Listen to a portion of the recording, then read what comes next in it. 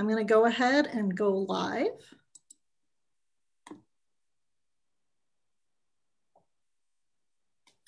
And we're live. So thanks for joining us, everybody. I'm Wendy Kovich, the president of the League of Women Voters of the Elgin area.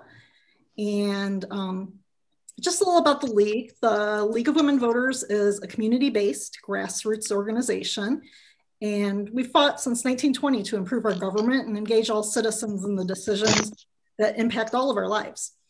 The Elgin Area League includes people from Bartlett, Carpentersville, East Dundee, Elgin, Gilbert's, Sleepy Hollow, South Elgin, and West Dundee. And tonight, we're going to learn about the District of Columbia and why it should become a state. So please join me in welcoming Ann Anderson, who is the chair of the Committee for Full Rights for DC Citizens from the League of Women Voters of the District of Columbia. Ann, please tell us about yourself. Well, I am delighted to be here. Thank you very much for your invitation. This is just really nice to get out Zoom-wise and talk to people who are not living in DC. I've actually been living in DC since 1964. And in fact, I spent the summer of '63 in DC. So I was able to attend the March on Washington. And so I heard MLK's I Have a Dream speech in person.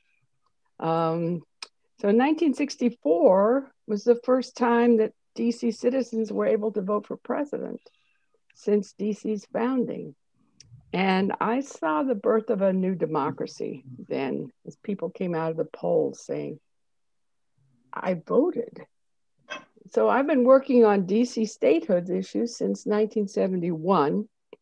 And this experience of this recent momentum is just amazing and hopeful. So that's where I am. And I'm looking forward to talking with you about where we stand now. Well, great. And thanks so much for being here. And you brought us a video to share. I did. Do you want me to say a little something about it? Sure. To begin with? Okay. Well, the video that I'm sharing is called Statehood Stories, Insurrection, and it's about January 6th. And I thought it was really important to explain, what DC's role in it was. So that's what this is about. So you want to roll the video? Yes, I will go ahead and do that.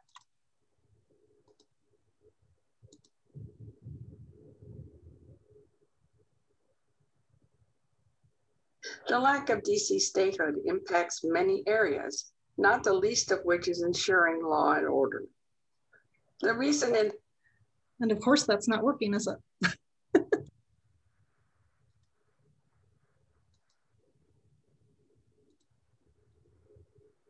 I'm going to try this again. Okay.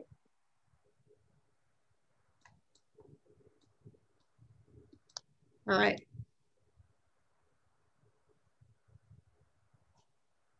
The lack of DC statehood impacts many areas, not the least of which is ensuring law and order. The recent insurrection at the Capitol building on January 6th demonstrates this well. The nation witnessed the chaos as the rioters overwhelmed the Capitol's security forces. Many wondered where the reinforcements were. What caused the delay of reinforcements at the Capitol is still under investigation, with multiple entities asking serious questions. This presentation does not pretend to answer any of those questions. They need to be left to those in charge of the investigations. The intention of the DC League of Women Voters is to provide clear information about how things are set up to work under the current arrangements in Washington, DC. We will also outline how things would work differently if the residential and commercial parts of DC were admitted as a state. Before outlining the course of events on that day, it's worth stepping back and looking at the complexities of our current setup. Within the District of Columbia, law enforcement is not the job of a single entity, as might be expected in other jurisdictions. DC has many different law enforcement agencies, all of whom have a role to play. This includes the DC Metropolitan Police Department, or MPD. The MPD is a department of the local home rule government of the District of Columbia. It is paid for by the taxpayers who live in DC.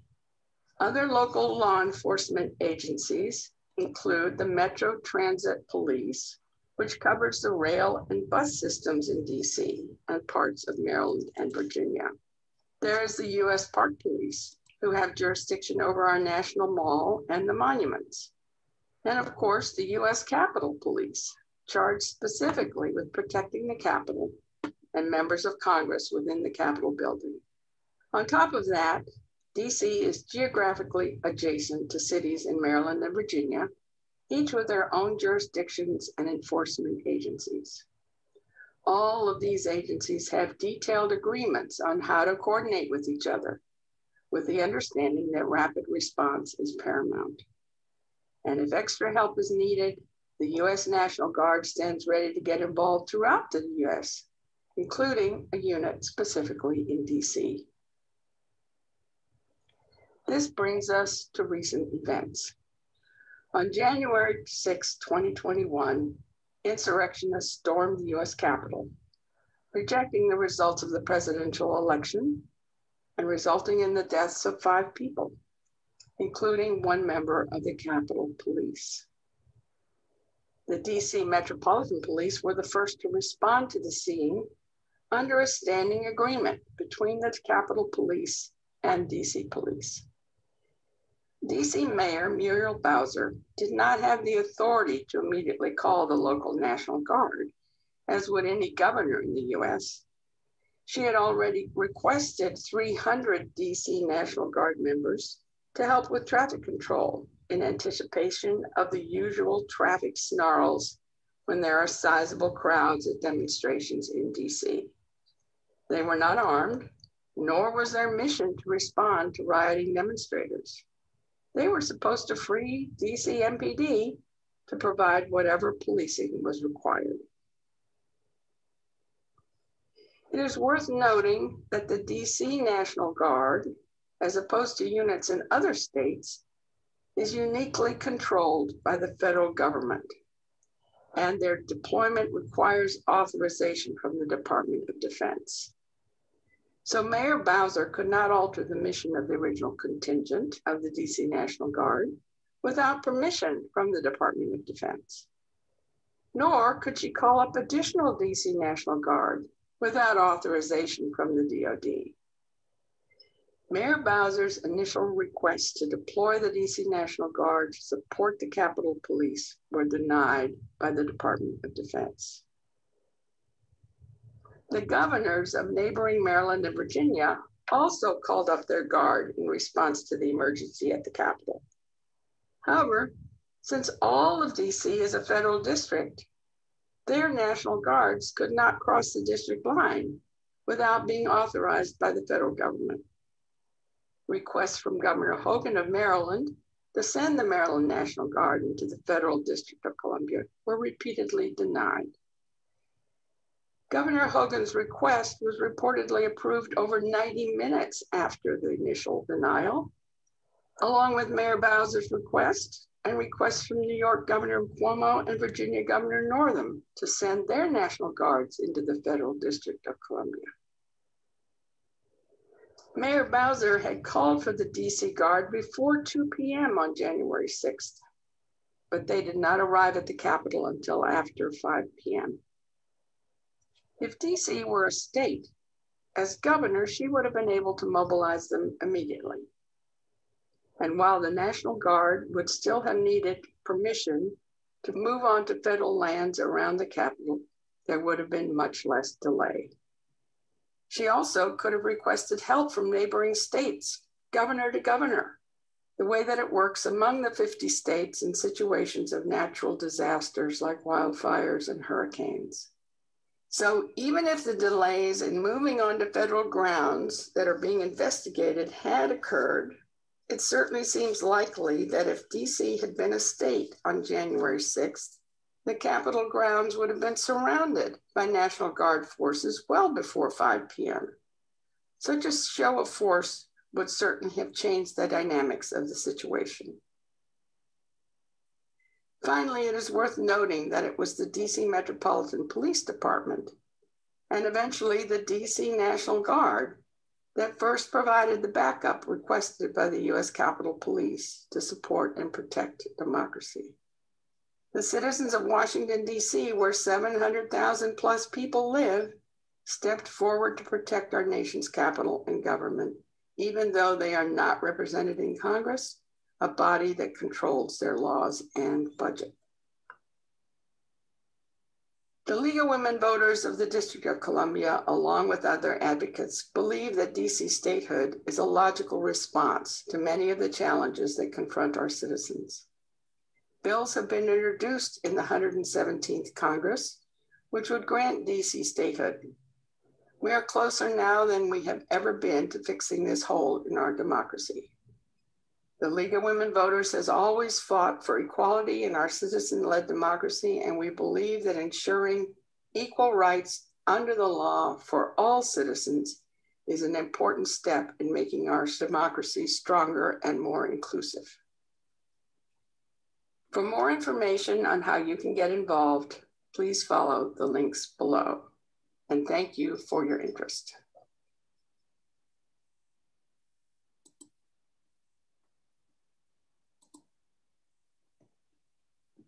Well, thanks for sharing that. Yeah. So I'm curious about whether people have comments or questions right now about this, because what I'm thinking is that we could deal with anything that's right immediately about this video, and then I can share my screen and we can talk about DC statehood in general and everybody get on the same page. So, Lois, it looks like you had a question. Well, I would like to know what we can do here in Illinois that would help move this forward. I know that my congressman is in favor of it, and I'm pretty sure our two state senators are as well. But it seems to me that to get it through the Senate is going to be really hard. Well, I think that's really true, that we are. And just to bring you very much up to date, this morning, I was co-hosting a watch party for us while the Oversight Committee of the House passed the bill out to the House floor, and it's going to be voted on next week on the House floor. And all indications are that it will pass the House again, like it did last year. And then it goes to the Senate, and that's a real question. I think the critical issue in terms of helping us get through here is to, in fact, help people understand what is going on. I mean, because there's a way that people don't really get it, because, you know, you might get frustrated with your local government, but you got somebody to call. And when you don't have anybody to call, it's really, I mean, we are sidelined, and it's a very difficult situation. So there are plenty of things that we can do. And in fact, I can show you one of the things that we've been doing. This is a postcard mailer. You can see help. Some of us are still waiting for the vote. Basically what it is it's two postcards put together, and people can write to, I mean, I have the, here we go.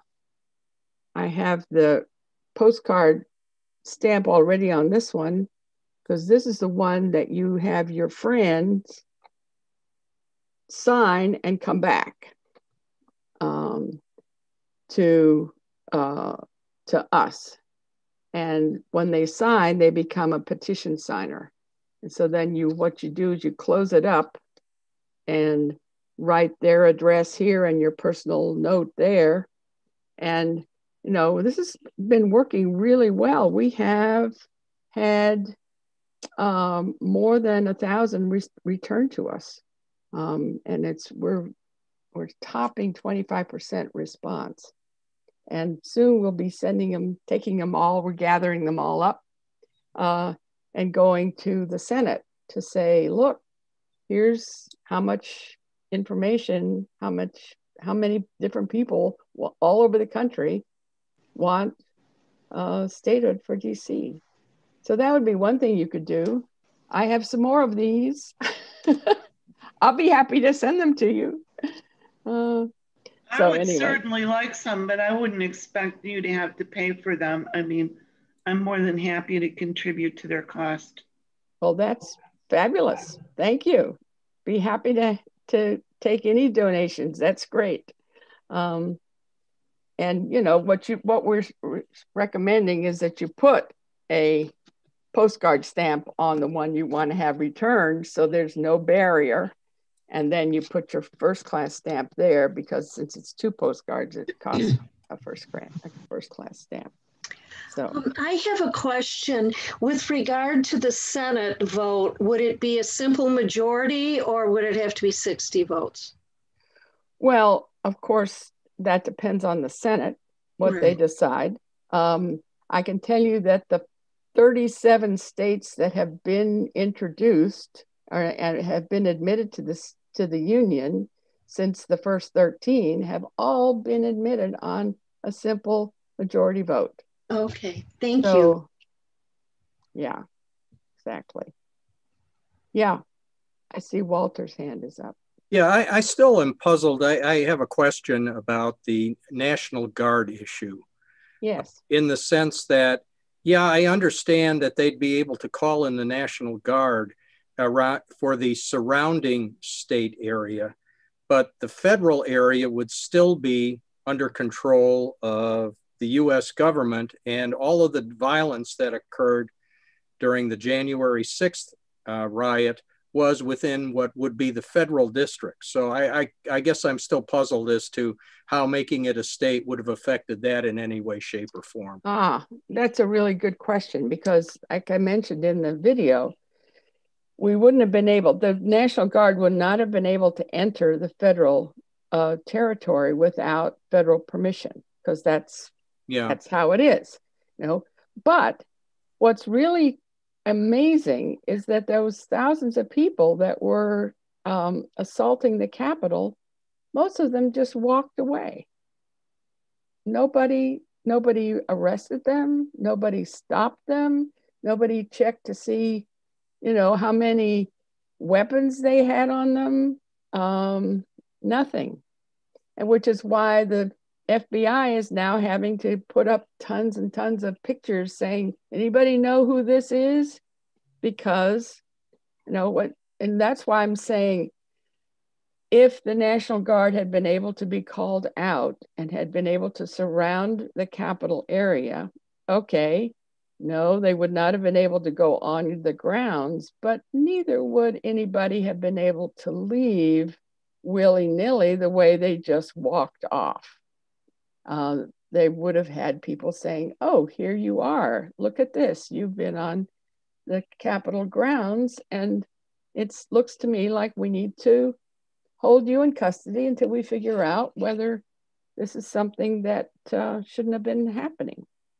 And so I think it would have been a whole lot easier to figure out who was doing what and what they had. I mean, there's still people, today I saw something saying that there were groups who had stashed weapons.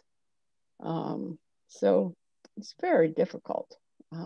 I just think it would have, and we don't know, this is the other part, Walter, we don't know what it would have been like to suddenly have, you know, several thousand real seasoned troops there.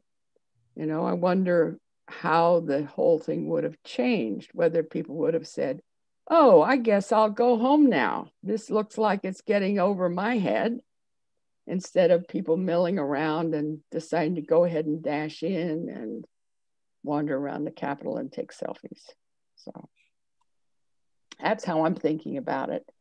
But it's really true that it's a mess. Yeah, so it's the delay that would have been different, I think, other than that. So one of the things I would like to do is to share my screen. So unless there's something specific about the video, I think it'd be better to go ahead and talk a little bit more about statehood in general. And then, so that I'm not saying, well, that's on my next slide. So Jennifer, was there something about the video? You're muted.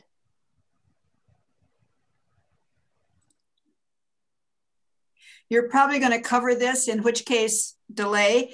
I'm just curious as to why anyone would object to you being a state. Oh, I will definitely cover that. Okay. Absolutely. So let me share my screen here if I can.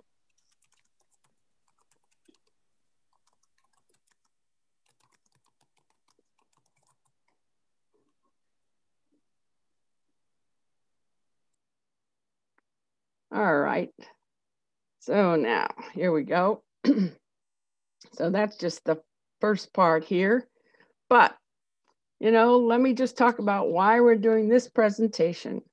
Well, history was made last year. And like I say, it was made again just this morning because it once again got voted out of committee. But it was really especially poignant last year because we celebrated the centennials of the U.S. League of Women Voters, the 19th Amendment. The D.C. League was 100 years last year.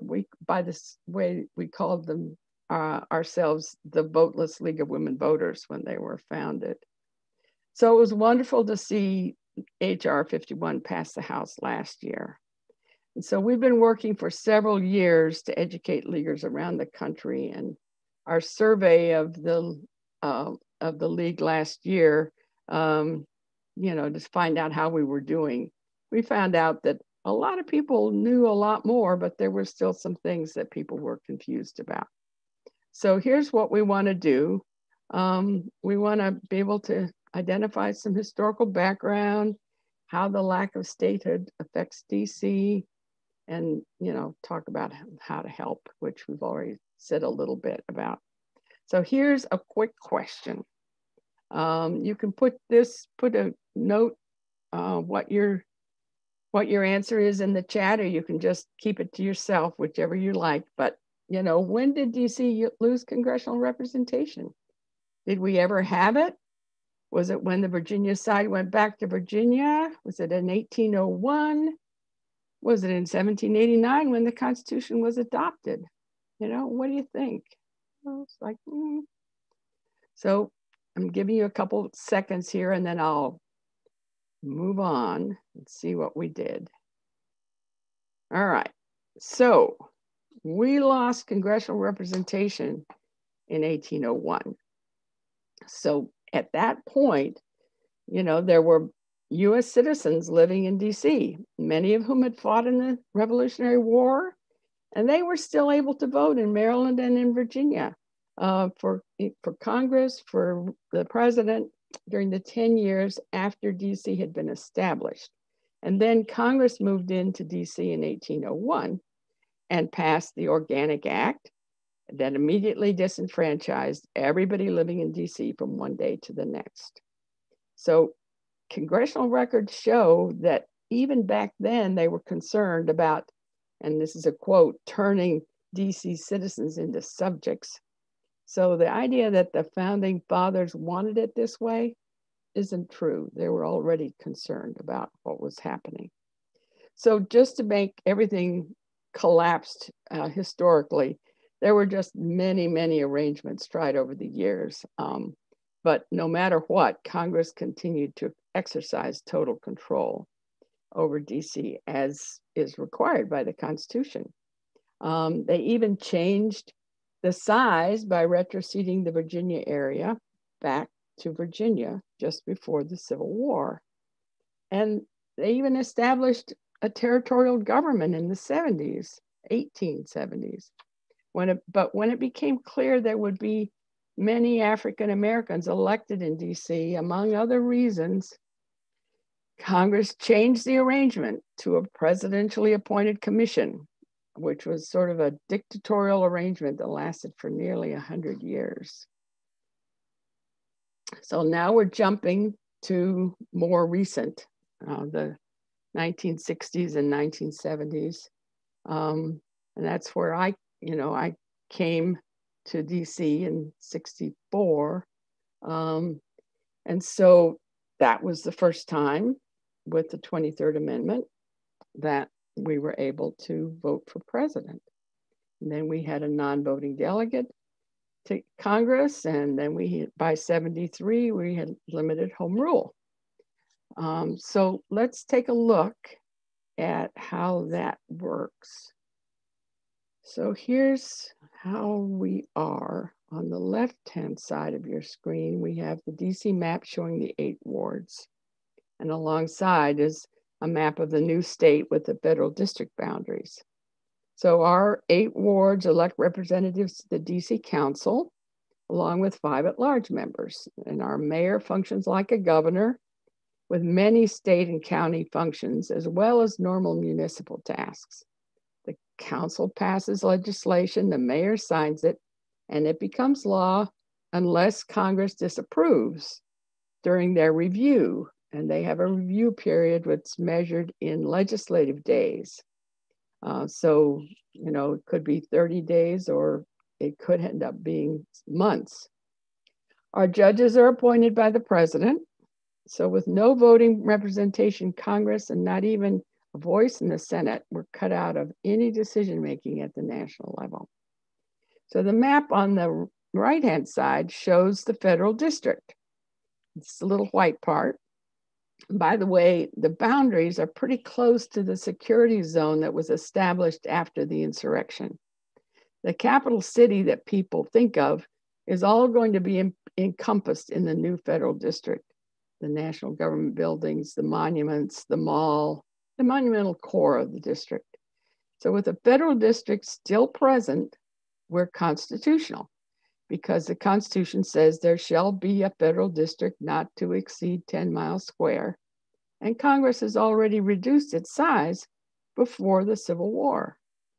So the territory where 712,000 people live will be in the new state. And we know we can become a state by a simple majority vote, as I already mentioned. So here's some we don't have enough time to explore all the effects of being a colony of the Congress, but here's some things that stand out.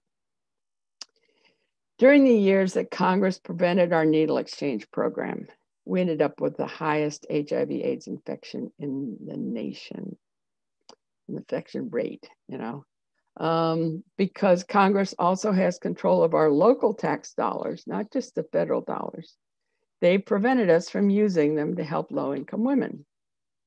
Congress usually treats DC as if it were a state when distributing block grants like Medicaid, usually over 500 times in a congressional session, it says, and this shall happen in the 50 states and Washington, DC. But this time they went out of their way to name us as a territory in the COVID relief bill last year. And it shorted us by $750 million. So the current bill in the House that passed made DC whole, and now it's sitting in the Senate. And then, of course, as I've already mentioned, on January 6th, the mayor could have called out the National Guard. So I mentioned that many policies imposed on DC are discriminatory. Now, for the record, the racism that's displayed is often not subtle. It ranges from microaggressions to intended insults. For instance, in 1967, when our newly appointed mayor commissioner, Walter Washington, that was our first move, and President Lyndon Johnson appointed him and changed it from the 3-commissioner state. When he submitted his first budget to the House District Committee, Chairman John McMillan responded by sending a truckload of watermelons to his office.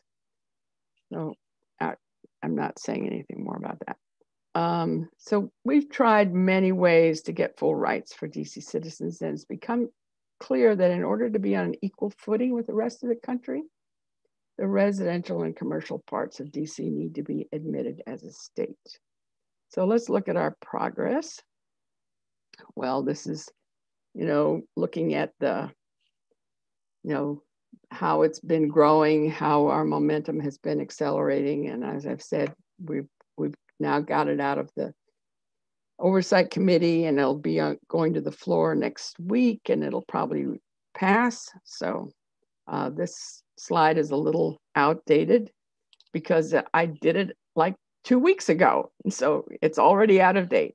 But here's, people are often like, well, wait, what are we doing here? Well, Congress is the one that admits new states into the Union. This is all taken from the Constitution. State boundaries can't be changed without the consent of the state. That's important because people are asking, well, why not just go back to Maryland?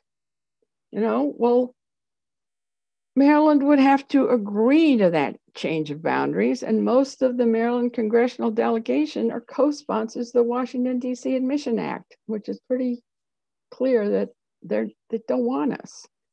Oh, and by the way, if you're interested in local control, DC citizens voted to become a state. So, as I mentioned, all but the original 13 were admitted by a majority vote of Congress. So here's a question for you that I could really use your help with.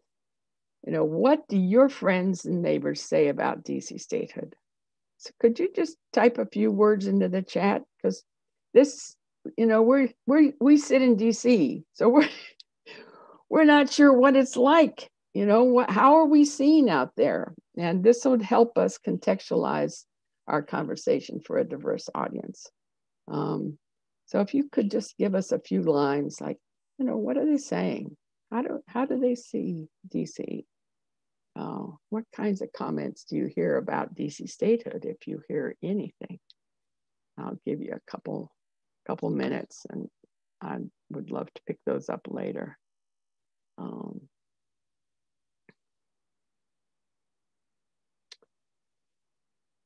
Okay, I can see that some people have responded. Thank you. So let's move on. And, if you have some other ideas, just continue to put them in. So here's some common questions. So is it constitutional? Well, yes, because it's, there's still a federal district, and Congress will still have complete control as mandated by the Constitution. Does it need a constitutional amendment? No. All the states have been admitted by a majority vote. So partisanship. Let me say a few words about the partisan issue, because of course the League is avowedly nonpartisan, and I'm often asked, well, how can you be, working for DC statehood, because it's, are you being partisan? Well, the League has been working for full rights for DC citizens since 1938. So count them. Democrats, Republicans, name it, you name it, we've been working for full rights. And so it's, we understand that it's the lack of representation and local self-government that are civil rights and human rights issues. So then there's also the issue of remembering Alaska and Hawaii, who were brought in supposedly to balance each other, with Alaska leaning Democrat and Hawaii leaning Republican, and now they've switched. So while of course, if we became a state tomorrow, DC citizens would vote for Democrat, because that's how things are set up right now. But who knows how citizens will vote over the long run when they live in a state. And by the way, to object to people having full representation in our national legislature because of how they might vote is sheer unadulterated partisan voter suppression. So that's what we've been working on. So why hasn't statehood passed already? Well, I think there's a practical politics issue to begin with. DC residents are not constituents. So if you think about going to a candidate forum in your part of the world and your congressional candidate stands up and says, I'm for DC statehood. Well, your first question is going to be, what does that have to do with me? And what about what you're trying to do for me? So it's going to be hard unless constituents say to candidates, hey, I'm concerned about the way we're treating our nation's capital. And then they'll say, well, I guess I have to figure out what to do about that. But not the other way around. Spending time on DC would seem unproductive to them in terms of getting reelected. So then let's talk about race. The Democrats held sway for more than half of the 20th century, and we have to think in terms of Dixiecrats. So, you know, racism had an ugly influence. And so, you know, we have a problem. And we're still a majority minority district. And, you know, we can go to plenty of evidence about the way that race is. And by the way, if anybody hasn't read yet Chocolate City, that would be a really important book to see. It's by Christopher Myers Ash and Derek, oh man, I'm a little blitzed here. Anyway, it's Chocolate City. Then of course there's the thing we've already said, that people are just blatantly saying, well, you know, it's a power grab. But I want to say, I mean, I've lived here for a long time and I've watched both parties make DC, they use DC to make points at home. You know, like, well, we protected fill in the blank by not letting DC do this or by making DC do this. And so, you know, we're used as a petri dish often. So this is not a useful thing to do to people. So we're moving here. What can you do to help? Well, you can pass a resolution supporting statehood, and we have draft resolutions that any organization can use. You can sign the statehood petition. It's on the National League website, or you can just go to us and we'll zip you there. You can talk to your friends and neighbors and relatives about DC statehood. I'm serious. Paying attention and saying, you know what? I really think we have to do something about this will really help. You can share our DC Statehood Toolkit, which is on our website, and you can invite us. It's not just me, I have a team of people who have been trained to give this presentation. So if you have a church social justice group or a Y that wants to, you know, hear something about it, please give us a call. And so there's my email, statehood@lwbdc.org. And that's me, Ann Anderson. So you right there and you will get me. So, all right. So now, of course, we need a little feedback. Can you please rank your learning outcomes from 1 to 5 in the chat?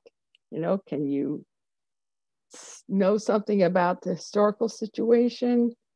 Can you talk about the major impacts? Can you list several concrete actions to help DC gain statehood? You know, can you just put a little 1 to 5 in the chat? And you know, 1 is not very much and 5 is a lot. So just to be clear about that. And let me show you this last state that this is from the mayor's office, and I thought it was a really useful one because it shows you what some of the things would be in the federal enclave, and then of course some of the things that would remain in the state, the new state. So thank you.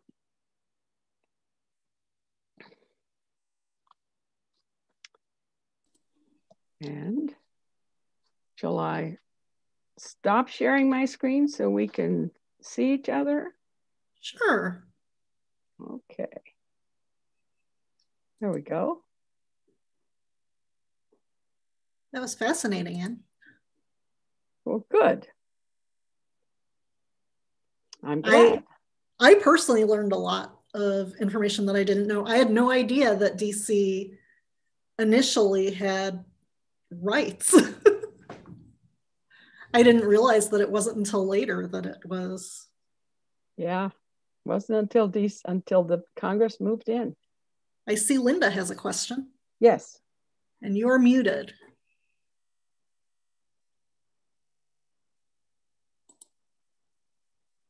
There we go. Okay. Okay. I agree, Wendy. I learned more in this Zoom session that I've learned in the last 20 Zoom lessons, that I've attended. So this was really fascinating to me. And I too was a little uncertain if it was a constitutional issue or not. And I didn't realize that. So that was good to know. I was wondering, Anne, if you have any sense of the feeling from the leagues who are in more red districts. Well, we've given presentations, like I say, in 30 states. It could be that the people who come to our presentations are ones that are more interested in, supporting us or not. You can't tell. But I've also had people say, well, my goodness, why in the world would we, want you to be a state? I've heard things about it being too small. Well, that was already decided in the Constitution when it was established, the big state, small state, 2 senators to every state, that kind of thing. And by the way, we don't enfranchise land, we enfranchise people. So, and we have more people than 2 states, and we're on par with 7. So, it doesn't compute, in fact. But there are concerns that people have, and I think what I've seen happen is trying to figure out how you even part of it is like worrying about not having a capital. I've heard that. Because if you're going to be a state, then how can and that's a lot of what the opposition does, is they say, well, it's got to be constitutional because DC is, and they don't make it clear the way this bill is written, which is that we still maintain a federal district. It's just reduced. So I think there's a lot of misinformation out there. And when we actually describe what goes on, then people are like, oh, I get it. I've put up big maps, and even at the council meeting, the legislative council or the league council meeting, we had a reception where we put up big maps because it was in DC, just outside of DC, and the council delegates would come up and then they'd look at the map and then like you could see the light dawn, like, oh, that's how it would work. So we got so many things going on and it doesn't really hit you personally. So I think I'm just really reluctant to let it go by and say, well, red states. No. I think it's people who don't understand. And that's where I would go first. Thanks. Yeah, well, Thank you. Yeah, and the arguments are all very convincing to those of us who are focused on these issues, okay? But when it boils down to pure politics, particularly in the Senate, and given the fact that a filibuster would be very likely, how do you convince 10 Republican senators in order to go ahead and vote for this? I don't know. I don't know how you do that. I mean, it seems to me that if we are stuck with the filibuster, that we will not get statehood this year. So that's how I'm seeing it. What is the overall league position on the filibuster? I'm not informed on that. Well, I actually asked about that a couple months ago, as you could well imagine. And actually, Virginia Case just put out a big blog post on the filibuster. And basically what they're calling for is a fixing it, adjusting it, making it, bringing it more into line with what it's supposed to be, which is protecting the minority and giving the Senate enough time to think through instead of being railroaded by the majority. Right now, the way it is, the way the filibuster works right now is all you have to say is, well, you got to have 60 votes and I won't vote for cloture, because that's all that they have to do. And then the opposition gets to go home and the majority has to sit there. And so it's really become misused. And so basically what they're talking about, I think, although they haven't been specific, or at least Virginia Case wasn't specific, was, that it become more like it used to be, where you had to be here. You had to actually, if you wanted to have a filibuster, you had to come and talk. If you wanted to object to something, you had to come and talk about why you objected. So I think a talking filibuster would be a different way of doing it. But that still doesn't mean that we would necessarily get statehood passed. Sure. So, one additional one, and then I'll be quiet. Do you see any problem with the 23rd Amendment as part of this? No, and here's why. Because the way the bill is written, it's, let's see, because I heard this morning in the Oversight Committee. There was a big, long discussion about it, and Jamie Raskin explained it about 20 times. So let me see if I can explain it. Probably not as well as he could.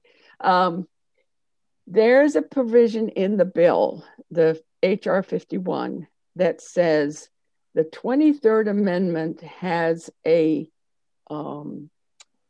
constitutional or a congressional mandate in it that says the Congress shall say how these 3 electoral votes that belong to the federal district will be dealt with. So what the bill does is it basically nullifies that thing, so that there wouldn't be any way to use those 3 those 3 electoral votes. And then what would be the best thing, the clearest thing, would be for it to be taken out, for it to be repealed, which would mean you'd need to have the state legislatures repeal them, just like anything, any change in the Constitution. But the effective process of, does then the 3 people that live in the White House, because really there is nobody who lives in the new federal district. There might be somebody some homeless person sitting on some street side, but there's nobody with a permanent residence except the White House. So, you know, there would be nobody there to actually make this happen. And those people would be, I mean, Biden's right now are registered in Delaware. So I hope that helps. Yeah. Evelyn. You're muted.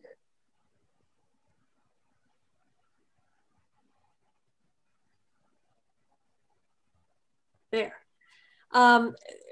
Obviously, you've been fighting for statehood for a long, long time, but I'm wondering if you can elaborate a little on what advantages statehood gives DC residents over just if they had become part of Maryland. And by becoming part of Maryland, they would have had all the same representation and everything, but they wouldn't have had the additional political hurdle of the Republicans not wanting to give a Democratic city 2 senators. So why did they originally opt to go for statehood as opposed to becoming part of Maryland? Well, that's another good question. And, you know, one of the ways I answer that is always, yes, rejoining Maryland, because that's where the land originally came from, is another option to gaining our full representation. Absolutely. The problems with that are, first of all, Maryland would have to agree to that. We have 712,000 people. Most of them are progressive at this point. And I think Maryland has taken a look at that and said, perhaps if we took back DC, Western Maryland would secede, you know? So, I mean, the fruit basket turnover of political issues that Maryland would then have to deal with. Never mind that DC has a huge difficulty with homelessness and poverty. I mean, we have our own social issues that need to be dealt with by the people who live in DC. Then the second thing is that we have actually been DC now for 220 years. And that's a long time to have to figure out how then to go back and join somebody else, which is, although we have plenty of mutual interests, it's just a very difficult thing to think about. And, you know, in addition, that's not what DC citizens voted for. So, well, if I may expand on that just sure. A little bit. You have residential areas, you have some commercial areas, but does DC have enough of an economic base to make it as a state on their own? Absolutely. We have been, in fact, you know, sometimes I say, you know, actually DC is supporting the federal government, because what happens if, I mean, every year, well, during COVID, no, but assuming a normal time, every week we expand our population from 712,000 to over 1 million. And all of those people come in from Maryland and Virginia and work in DC, and we in DC pay street, lights, water, you know, you name it, police, all of those things that are, you know, used by people coming in from all around. So we, you know, that's part of why I say, yeah, you know, and there have been times when the federal government was shut down and DC picked up the trash for the federal government. So that's another one of those interesting little items. But the piece that I think is more, where was I going?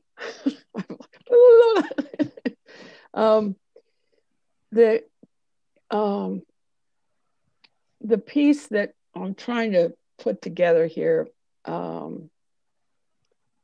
for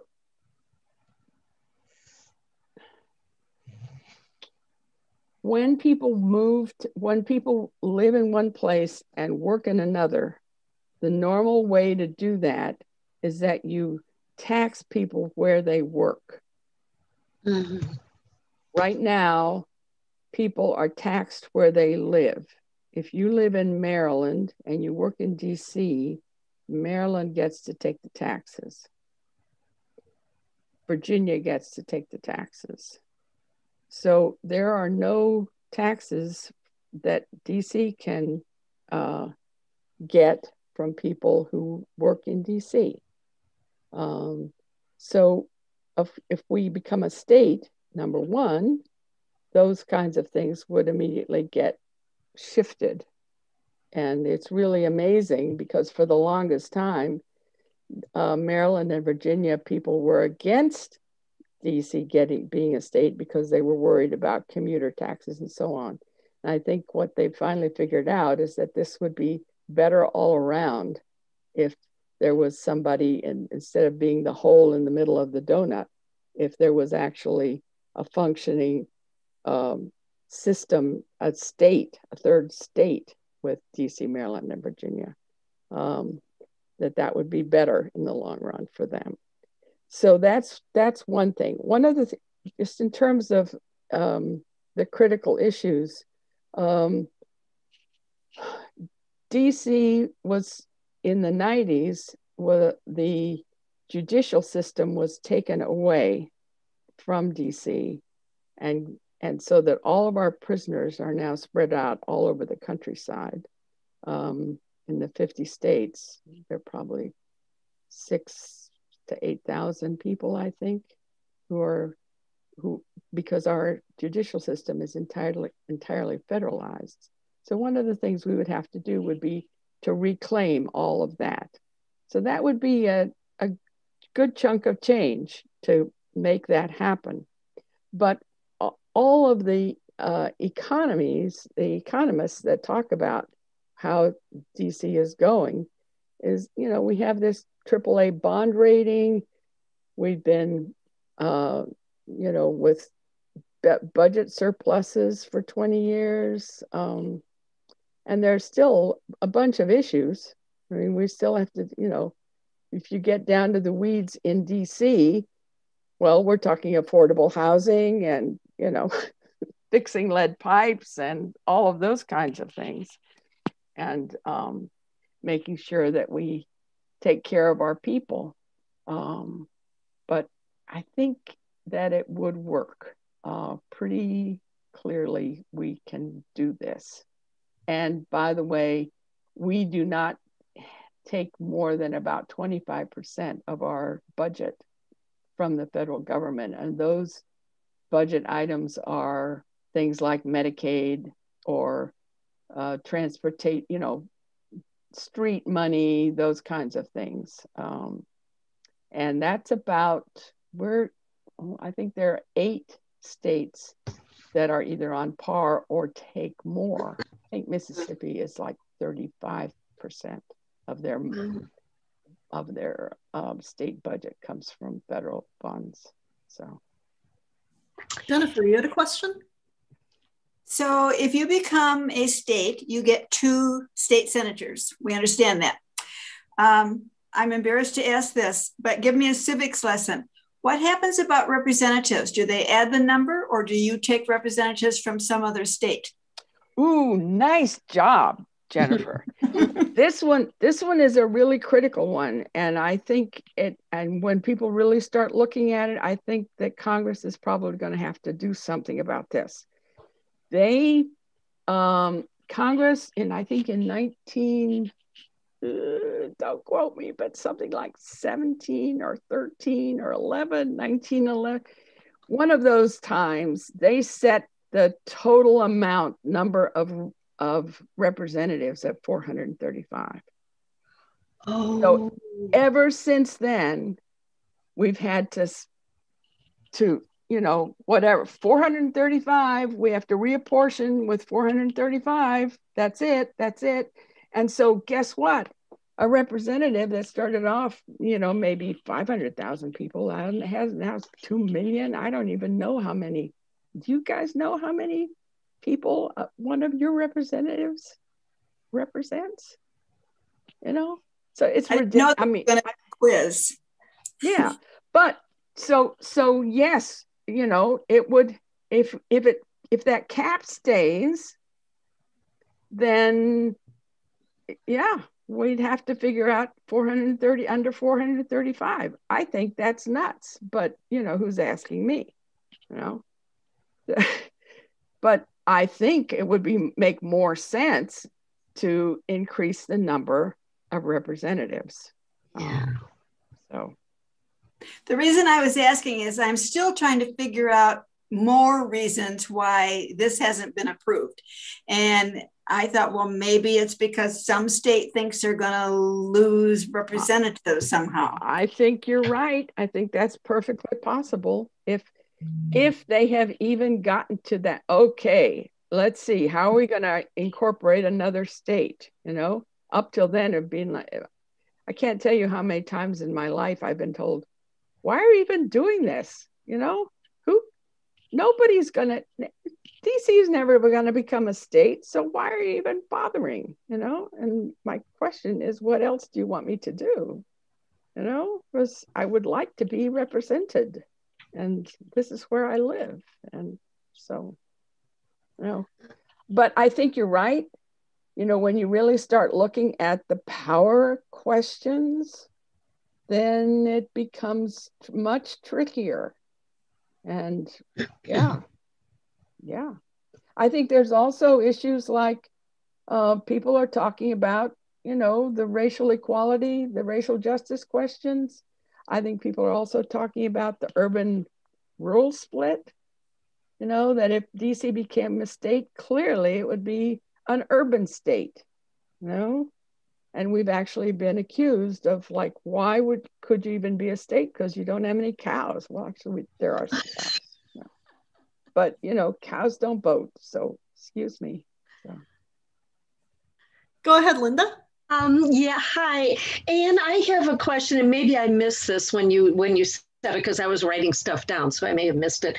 But in 1911, 13, 17, whenever it was, that the cap was set at 435. How was that cap set? Who set that? Congress. Congress set that by but I mean, just a vote. They can unset it. Yes. Yeah. Yes. Okay. Okay. Yeah, it's not part of the Constitution. It's just a congressional rule. And I have one more question, just as a matter of curiosity, because it just occurred to me. Who issues like driver's license? Like in Illinois, of course, the state issues an Illinois driver's license, and also like a state ID. Now, who issues that in DC? We do. There is a DC. I have a DC driver's license. Okay. And in fact. So what agency in DC does that? I mean, if the Department of Transportation. We have a DOT. We have an electoral. I mean, we function as a state and a county and a municipality. Okay, I got you. Thanks. I got you. We have a Department of Education because we have schools. We have a Department of Parks and Recreation because we have parks and recreations and swimming pools and. You know. Okay, makes sense. But thanks. I love those questions because you're trying to figure out what is this animal that is that's called DC and where people live, you know? It's like, what? So you mentioned before, so if you commit a crime in DC, it's a federal crime? Yes. Wow. So even Yeah, there are a few misdemeanor kinds of things that that are civil sort of things, and then they don't go. But if you actually commit a felony, you are immediately in the federal system, and it makes it extremely difficult for prisoners. And of course, we won't get into it, but we have a huge proportion of Black and brown prisoners, and then they get sent to Oregon or Illinois or New York or Texas or wherever there's a place. And then of course it's really hard for their families to be in touch with them, and and then you try to get them back, and reintegration, it's very difficult. Plus this last year we passed a law that says, yes, incarcerated people can vote. And then talk about trying to figure out, the league was very involved in this, trying to figure out how to get voter registration cards to our prisoners. And we were at the mercy of wardens all over the country, trying to get them to deliver appropriate voter registration. So yeah, it's big. It's a big deal. And we can't wait to be able to bring our people back. So. Well, there was so much I learned tonight that I had no idea about. Did anybody else have any other questions? No, but thank you, Anne. I learned a lot. Well, I'm delighted to have a chance to talk. This is really, really great. And like I say, if anybody wants one of these or 10 of these, I send them out in packets of 10. Wendy, were you able to record this so that we can share it with other people, this presentation? Yeah, it's live streaming on our YouTube channel right now. Oh, okay, good. So it'll be saved there as soon as we close out. All right, good. Cool. All right. Well, if there are no other questions, I guess we can call it a night. Okay. All right. Thank you very much. Thank you, Anne. Delighted. Thank you, Anne. Questions. Thank you. Thank you, Wendy, for putting this together. Yes, thanks, Wendy. Absolutely. Bye, everybody. All right. Good night, everybody. Thanks again, Anne. You're welcome. And I